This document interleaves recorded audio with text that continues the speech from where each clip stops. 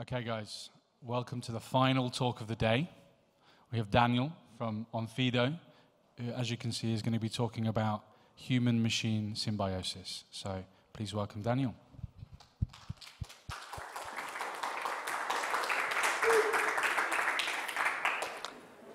Thank you, guys. Today's talk is going to be on human-machine symbiosis at Onfido. What we're doing there to automate identity verification online. So let me start with a bit of who I am, just so you guys get to know and also see a bit of the type of people that we hire. My name is Daniel Serrano. I studied in Técnico Lisboa here in Lisbon. I'm a software engineer in the Identify team. I work these days mostly with Ruby, Elixir, and a tiny bit of Python, though not that much. We have much better people at Python than me. So the outline for this talk is going to be this one. So I'm going to start and talk about the manual photo face check, how we automated it via automatic face match, and then automation of ways of catching spoofs via algorithms for spoof detection. Then I'm going to move on to the manual video face check, and in that I'm going to go towards the automation of that variant of our offering, explaining you the audio challenge and the head turn challenge. I'm going to go for ways of making it better and some of the future stuff that we're going to do. So we start out with the manual photo face check. This is the process for you to verify yourself online using the Onfido SDK. You start out on the screen from the left. You upload a photo of your identity document. That can be a driving license, passport, or ID card. You see if it's readable, and then you take a selfie. This is, of course, in the beginning, a manual process. So we had people actually see and check if the photo of the selfie matched the photo of the document, if it wasn't tampered, neither the document or the selfie itself. But we wanted to automate this. And so in order to automate this, we created a service that lives outside of our main application monolith. We called it the face check service, and it's written mostly in, or everything in this part, in Elixir. Elixir is a fairly young language, but a really powerful one. It runs on top of the Beam VM, so that's the Erlang virtual machine, and it's been working really great for us. We started out automating the facial check, the facial match processing. So we integrated with a third-party ML provider, and that allows us to go to market, so to speak, in terms of the automation part real quick. We had to understand this third-party provider really deeply, and for that we did a lot of data analysis. A lot of the people that we have in our service team did a bunch of work gathering data and understanding in which thresholds that third-party provider returns to us between 0 and 1, what we could automatically fail due to the faces not matching at all.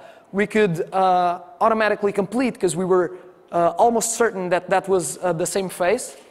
And two other cases, the one that you see there between X and Y, where we are not sure, the machine itself is not sure, or from Z above, which we consider to be a very similar, suspicious comparison.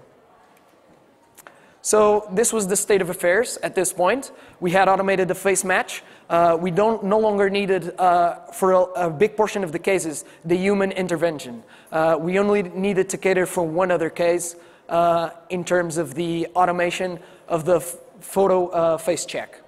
And that's what we've talked before. That's the automations. And you saw that I hinted about automations in the slide before, where I told about suspicious similarities. There's other types of spoofs. So this is another type of spoof, a very basic one, where people just try and take a selfie of the document itself. So they upload the document, and they will take the selfie to the actual face of the document. This would be one that would match, of course, in the one that's very similar, but it will also get flagged if we have another sophisticated system to catch these types of spoofs. Another type of spoof is photos of screens. You can imagine someone stealing your passport and then just going online, finding you on Facebook, and uploading that selfie of yours. In order to tackle this, we introduced our first in-house machine learning algorithm for spoof detection, developed by the research team that we have in-house. And this is mostly done in Python. This is, of course, Python is kind of the go-to language when it comes to machine learning and data stuff. So we use it extensively at our company. We introduced two versions of this. First, we started out with version 1, which leveraged classic machine learning algorithms. And it was developed very quickly because we wanted to go to market really quickly on this. We were having to do the manual face tool was still being used by a lot of the manual part, and we wanted to get rid of the manual part as much as possible to make it quicker for our customers as well, but also because in terms of money, it's just easier to just make a machine do things for us. It increased the spoofing automation for about 20%, but we knew we could go better, and we were already, when we released V1, working on V2. V2 worked with deep learning algorithms, state-of-the-art ones, and it achieved much better results at about 80% of automations of spoofs. So if you can imagine when you have spoof automation done and face matching done by a machine, your checks go fast. So this was the state-of-the-art then in terms of our internal pipeline for face check. We had the monolith calling our face check service, which we knew would eventually become a little octopus of its own, contacting multiple parties, internal and external ones, to provide a completely automated check. But still, our customers wanted more. Our customers wanted more robustness, and we knew we could give that to them. So we introduced another check, which we called the liveness check, and internally we refer it to as the video face check. Let's see an example of how the process looks in real life. The person positions its face in the center, then she says 3 digits out loud and moves the head, performs the gesture that we tell them to, we record it, and it's done. What this introduces is an extra level of security. You now don't have uploads of Facebook photos. You have to prove in real time that you are who you say you are. The document matches the video that you just recorded in real time. But the problem with this is we just introduced 2 other challenges. We introduced an audio one, verifying that the person is saying the digits that we asked them to. And we also introduced another challenge, the movement one. So suddenly we have some more stuff to automate. This could be very hard, but as you guys are familiar with, and some of you may be software engineers as well yourselves, and even if you worked with any video in your life, you know that the video is just a set of frames. So we could leverage what we had already built for photos into the video face automation. And that's exactly what we did. So we introduced the time factor into the algorithms that we had already developed for photo.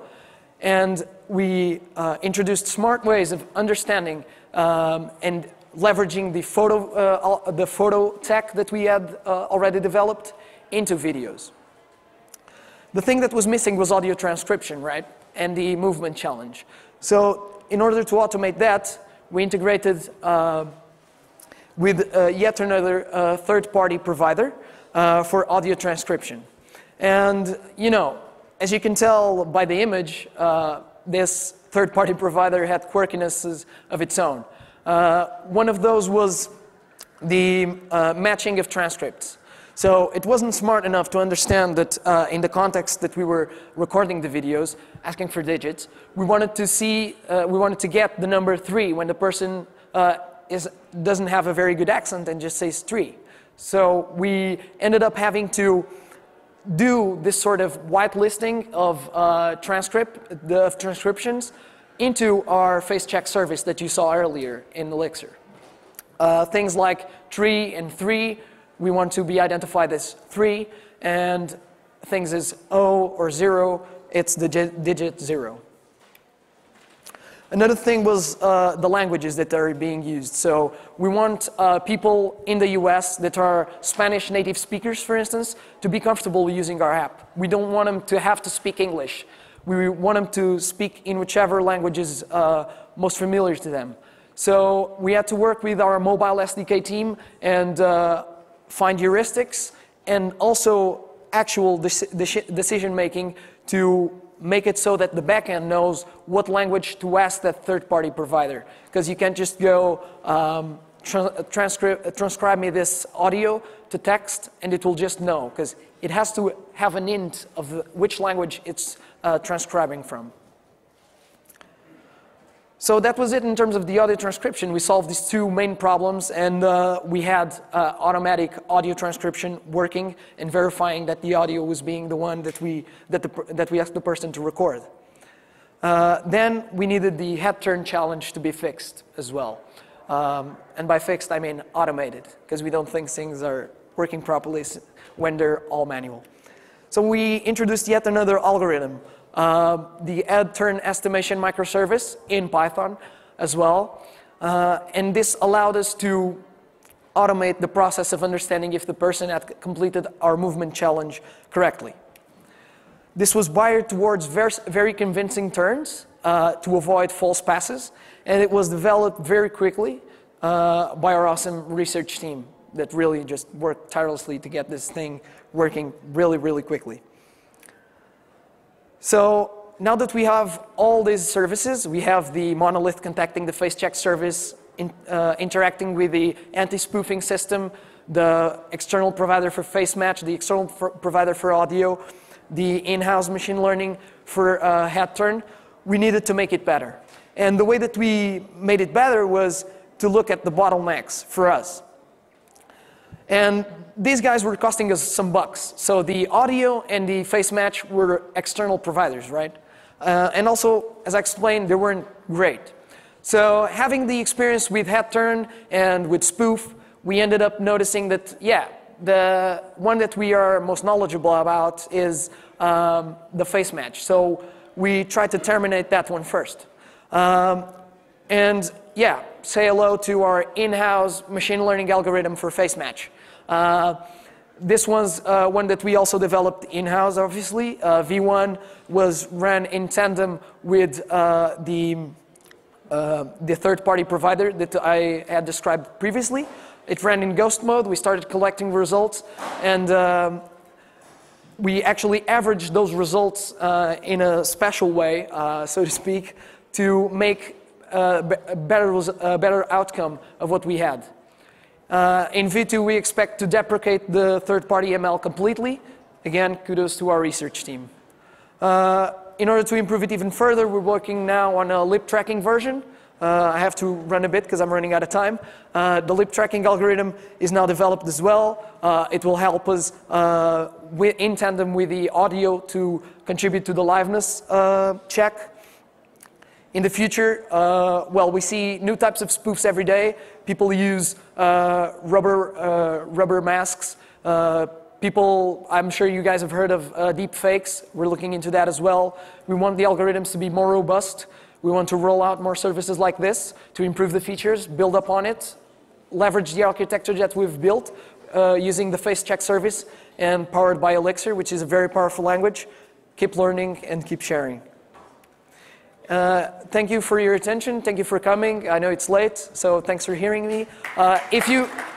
Just a little bit, thanks for the clapping, but if you found these problems any interesting, you should know that we're hiring. So we're Onfido. Just go to onfido.com/jobs.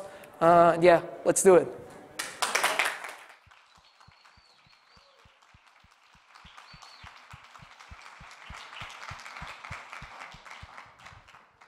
Okay, we probably have time for 1 or 2 questions max. Does anyone have any questions for Daniel at this point?